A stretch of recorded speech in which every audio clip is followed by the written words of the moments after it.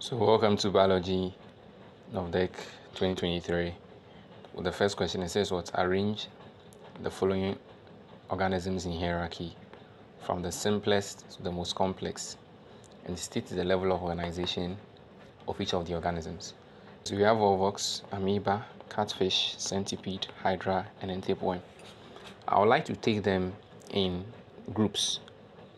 I would like to group these. So when you look at volvox, amoeba, and then hydra, they can be categorized or grouped into very organisms that do not find themselves in complex level of organization. And then the catfish, the centipede, and then the tapeworm will find themselves in the complex. Not to say they are actually all complex, but let's see. So we'll start with the amoeba. Amoeba is in a cell. It's the simplest. So the level of organization is a cell. Then let's consider the volvox and then the hydra. Now hydra is a group of cells, similar cells.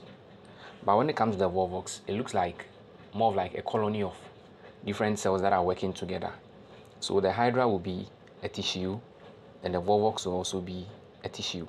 Since we are arranging in increasing order of complexity, the hydra will come first. So it's a tissue.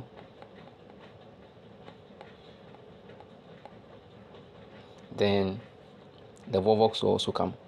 I said that the hydra, the cells are similar, but with the volvox, it looks like cells that are different. Volvox is at the third. That's also a tissue. Then we move on to the tapeworm, the catfish, and then the centipede. Now the tapeworm will come simply because tapeworm is a motillar organism with simple tissues but lacks complex organ system. So the tapeworm will come here. So the tapeworm is actually an organism.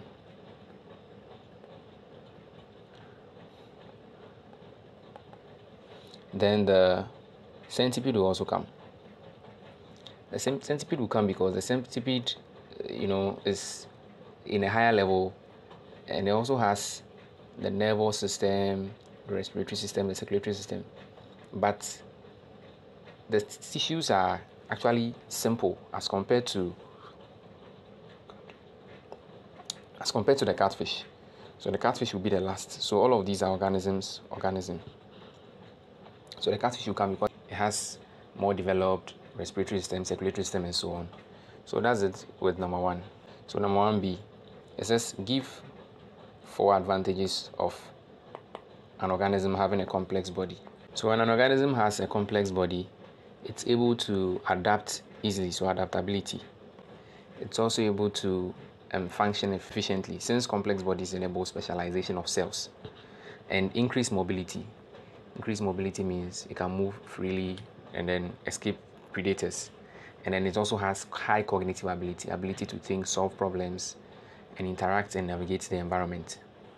So the disadvantage of having a complex body is that there's a lot of demands energetically, like more food has to be broken down, more food has to be taken in, and vulnerability to diseases because the system is susceptible to diseases and then infections.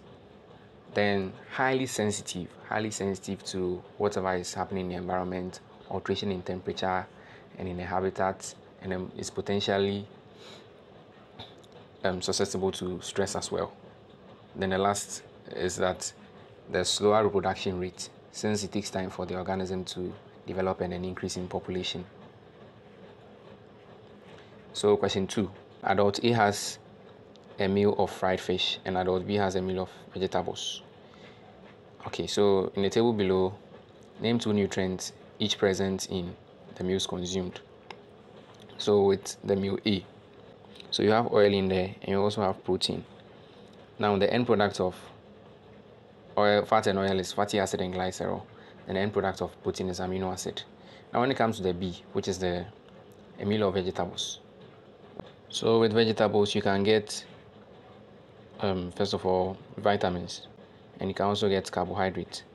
Now the end product of vitamin is still vitamin. In fact, vitamin do not even digest. Then carbohydrate, the end product is glucose. So the next question is, what's constipation? Constipation simply means difficulty in passing out stool. And the I says, which of adults A and B is less likely to suffer from constipation? The one who is less likely to suffer from constipation is adults B. And let's give one reason. The reason is because the foods that B takes in contains fiber found in the colon or large intestine, and the fiber absorbs water, so feces moves freely, or you're able to pass your bowels freely when there's moisture. Name one class of food that reduces constipation. Fruits. The next question says, state 4 benefits that A may derive from the type of food consumed. A took in protein food. So 4 benefits of adult A. 4 benefits the adult A may derive from the type of food consumed. So benefits of protein, benefits of fat and oil. So protein helps in repair of worn out tissues, helps in the formation of enzymes and hormones. Then oils are also source of energy. Fat and oil also help in the absorption of fat-soluble vitamins. Then the D says, name 3 other classes of food that make up the balanced diet. So we have tubers, we have fruits, we have cereals. So the question 3 says, explain briefly the following. Pathogens. Pathogens are microorganisms that cause diseases. Examples are viruses, bacteria, fungi.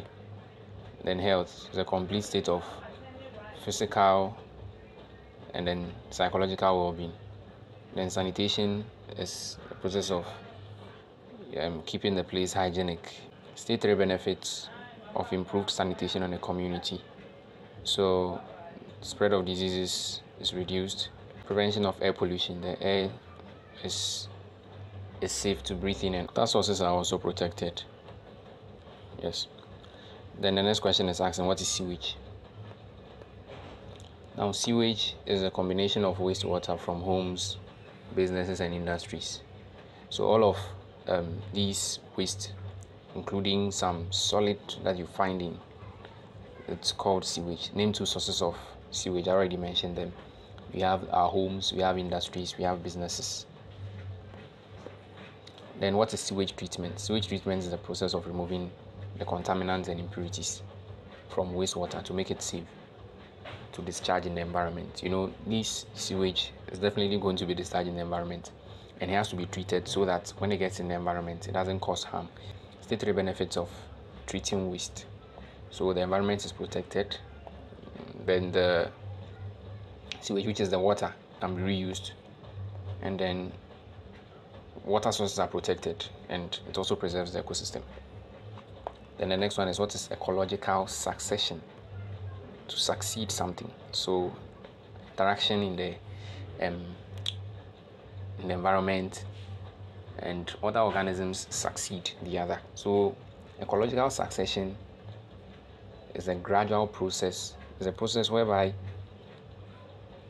the structure of a particular community changes over time, and as a result of activities of man and as well as natural activities can lead to ecological succession. So you have a natural environment. All of a sudden, this natural environment is changed into another. So initially the place was waterlogged, and later the place becomes dried up, like the place is dried, and different organisms have to now live in there. That's ecological succession. So we have complete the table below by stating 2 major factors that bring about ecological succession, and give 2 examples of each of them. So 2 factors that brings about ecological succession. So factors that bring about ecological succession, we have disturbance of events, like let's say a natural disaster. And example of these natural disasters can be volcanic eruption. You can have flooding as well. We can have biological interactions. So we have predation, and we can also have mutualism. Name the type of succession that will take place in a forest where mining has already occurred. So the type of succession that will take place over there is secondary succession. Secondary succession because the place was already colonized by a particular group of organisms, and they are later, destroyed, and different types of organisms will have to take over again. So the next question says, describe briefly the succession that occurs in forests where mining has already occurred. So over time, plants begin to grow from there. Now they start with the grasses and the weeds. They die, they decompose. Then other a little bit bigger trees, herbaceous trees, begin to grow. They die, they decompose, and bigger trees actually begin to colonize the place, and then living organisms, smaller living organisms, getting to the size of rodents. Then the bigger organisms will take over and continue. So the new ecosystem is formed. 2 is by which the following factors support ecological succession. So how does rainfall support ecological succession? So when there's rainfall, there's moisture, and then also there's nutrient redistribution at the place where the ecological succession is taking place. And then wind as well. Wind helps in the dispersal of seed, and as well as cleaning of canopy spaces and creation of gaps in the plant community, so that new plants can be formed when the sun shines on the smaller plants. And the last set of questions, we have state 2 characteristics of each of the following orders of class Insecta. So we have Hymenoptera. With Hymenoptera, they have membranous wings, and they also undergo complete metamorphosis. So example is the honeybee. Then the second one is the Diptera. Diptera, example is housefly, and they have 1 pair of wings. Then we move on to the last one, which is Lepidoptera. Lepidoptera, they have large scale curved wings. An example is the monarch butterfly. Oh, okay, the last part is even asking for examples. So we have Hymenoptera, which is the honeybee, membranous wings. Then the Diptera, which is housefly. Then the Lepidoptera is the monarch butterfly.